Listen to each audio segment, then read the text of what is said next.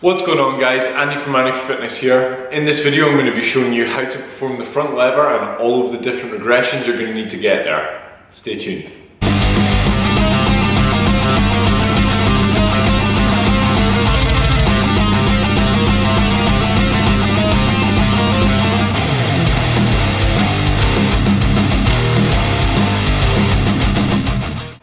So, front levers. The front lever is an isometric hold.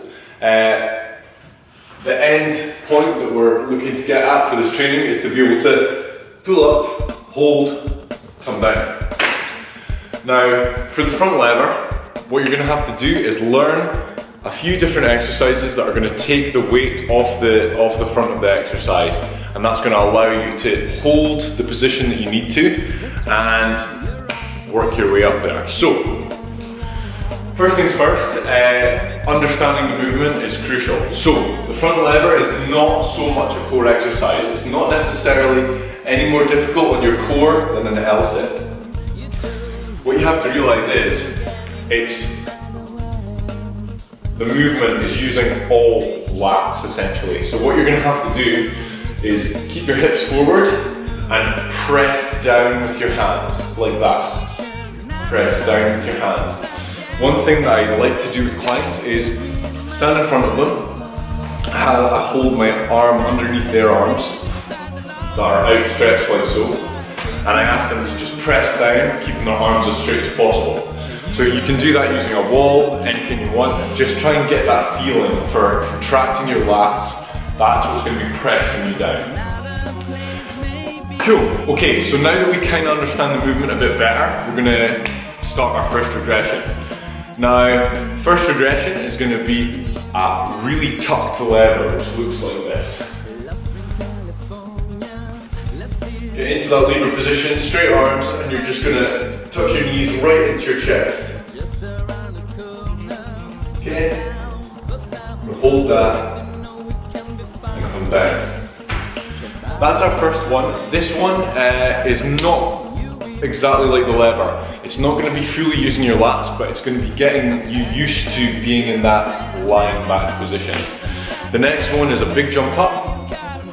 So what you want to do when you first start is hold these for sets of around about 5 seconds. So this next exercise is the more advanced tuck lever, where you're going to be holding it just like a normal lever. So knees out, hips straight, and down.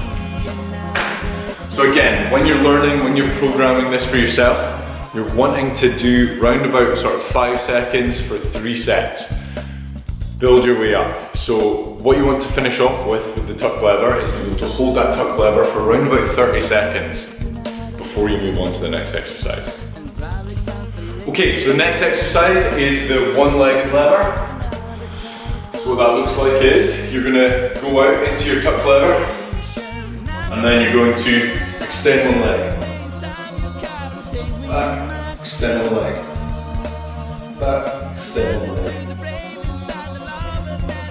So when you first start working on your full lever, you're going to want to go from the ceiling down to the floor. It's going to be a little bit easier for you to engage your lats and really start pressing down, going from this position. So it looks something like this. Go from an upside down position, down, down, down. And relax. So on your way down, try and slow yourself down as much as possible. That's going to get you used to holding it, holding it, holding it. Once you hit that perfect position, you're going to be able to contract your lats as much as possible, really start pressing down, and hopefully get stronger. So sets and reps of this are essential, and you'll find that you'll build up quite fast. Once you get to this level, it's really about just increasing seconds every workout. Okay, finally, we can also be performing ice cream makers.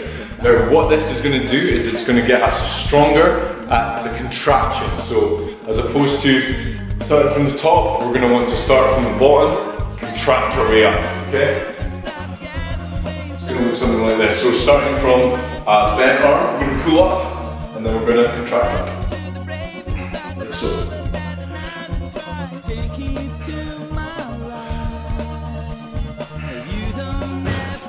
Those are ice cream makers. Okay, to finish off, I'm going to show you a little bonus thing that you can do. So that's using a resistance band. Now, I don't necessarily recommend using a resistance band for this particular exercise. To be honest, I feel like the static holds are enough. If you're programming your static holds smart and doing sets and reps of a number of seconds, building your way up, you should get strong enough to hold your front lever without using a resistance band. That said, the resistance band can be kind of useful for teaching your hips to be in the right position, because through the static holds, you might find that your hips drop slightly when you're in that front level position. So, to use the resistance band, you're just going to put one foot in, and then the other,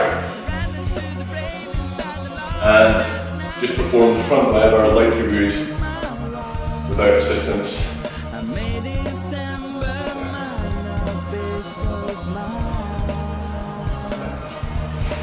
So again, this is great for getting your body used to the position that it's going to need to be in, but not necessarily as good as just using static holds, quite fiddly, that sort of thing. So that's it for today. Thanks very much, guys. I hope you enjoyed that. Please like and share, and if you've got any ideas for future videos, please give me a shout. I'm happy to go over other skills, other topics. Thanks. See you next time.